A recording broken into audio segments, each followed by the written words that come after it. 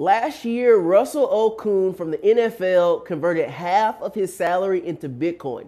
Some people called him crazy, some people called him genius. It's a year later. Let's see where he's at now.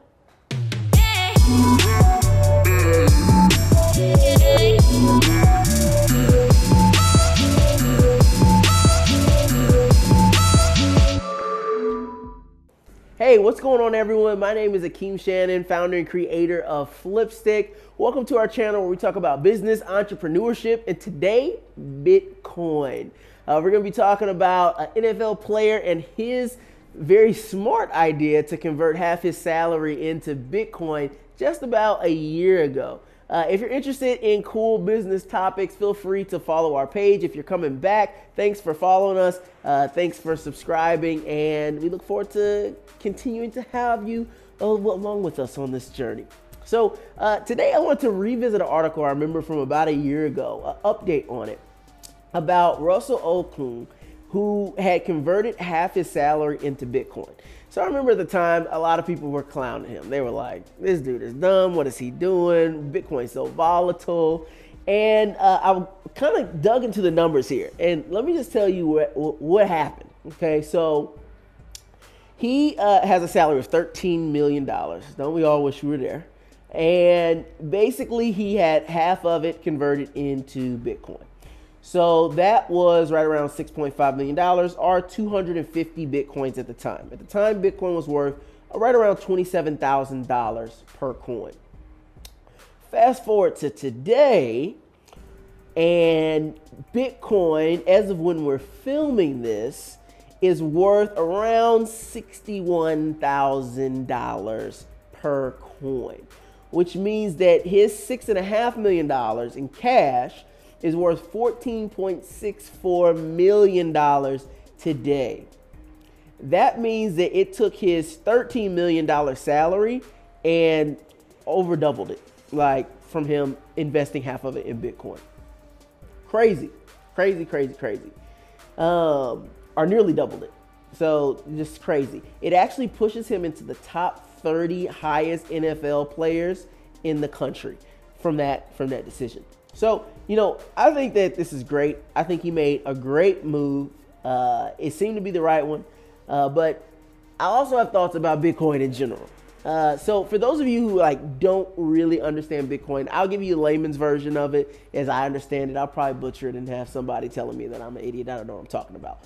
But essentially, Bitcoin is a cryptocurrency that is based off a ledger system.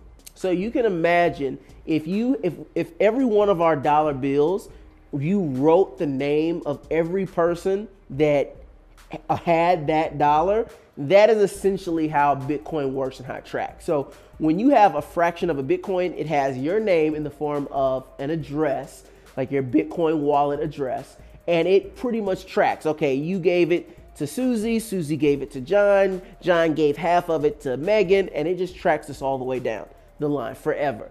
So what's cool about that is it's very secure. You know who has what money. It's a lot more difficult to launder things because you can track where it's at. It's still anonymous because it's just a string of letters and numbers instead of like your name. But it's just a great way to be able to track things. You don't need accounting because it's automatically built into the system, right? And the way that Bitcoin is created is people mine it. So essentially what that means is that someone has a computer, nowadays a very powerful computer, that crunches lots of different math equations to create a coin, essentially. And depending on how much your computer crunches those numbers, depends on how much of that coin you get. But there's a finite amount of these. And whenever you have a scarce resource, it becomes valuable. The less of something there is, the more valuable it becomes. And over time, it's become more and more difficult to create new Bitcoins, which means the value continues to go up. And there is a finite amount of Bitcoins that will ever be produced as well too, which leads to even more scarcity, which leads to higher valuations. So on its face, it's a smart system, right? It lets you track money very easily. It lets you transfer money to people with very little resources, which lowers transaction costs.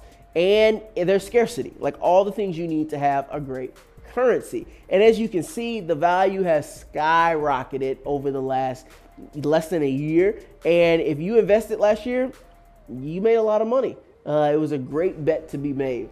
But I think for me, when I reflect on something like this, I think about the fact that Elon Musk just did, $1.5 billion in Bitcoin for Tesla. Square, the company I used to work for, first they bought like 100 million, and they just bought like a few $100 more million worth of Bitcoin for the Cash App.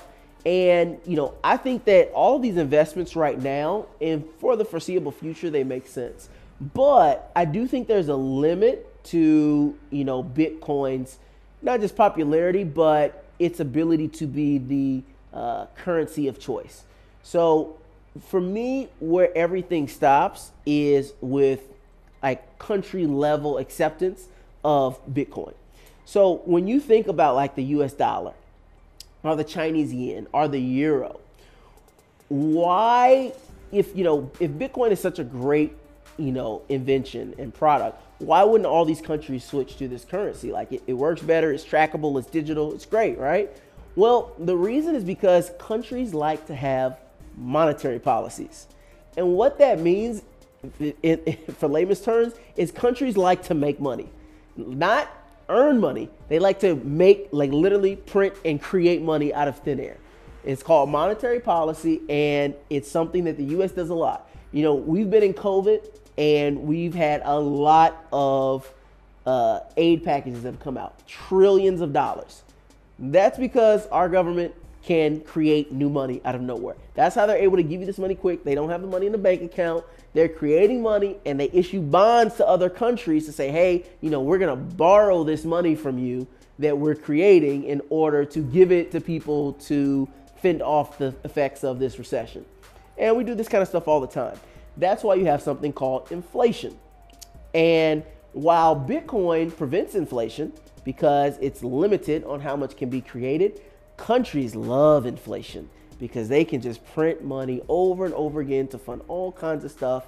And I don't see a world where countries and states give up the ability to create money. So as much as I think right now this is a great idea for you to convert your money into Bitcoin, I don't know if there's going to ever be a world where every transaction that we can make is going to be available for us to make in Bitcoin across borders. What I do think will happen, and I think that the underlying technology of Bitcoin will be incorporated into all of the traditional banks that exist today. So it makes so much more sense for a Bank of America or a Merrill Lynch or any international bank to say, hey, we're going to store everybody's money in what they call stable coins. It's basically a coin that a bank makes for tracking currency within their own closed ecosystem. And stuff like that, absolutely. I think it'll be huge, and I think it'll cut down on the amount of fees we have to pay, wire transfer fees, checking fees, all the fees that we have to pay because everything's so old and antiquated. Those will go away because of cryptocurrencies. But Bitcoin being the future of all payments, I don't see it happening, guys. I don't see it happening. But that doesn't mean it's not a good idea to invest, because everything has its time and everything has its season. And I think right now it makes a smart investment. Short term, the next 10 years, great investment. And maybe it'll always be a great investment, but I don't think it'll be the currency that we use to spend on everything. So that's my reaction to this awesome article about a genius NFL player for converting half of his salary into Bitcoin. If you enjoyed this, let me know. We like doing these like reaction style videos where we talk about articles or things I've read. So if you like them too, let me know. And if you love the video, feel free to like it, subscribe to our channel. And until next time, I'll see you guys later. Peace.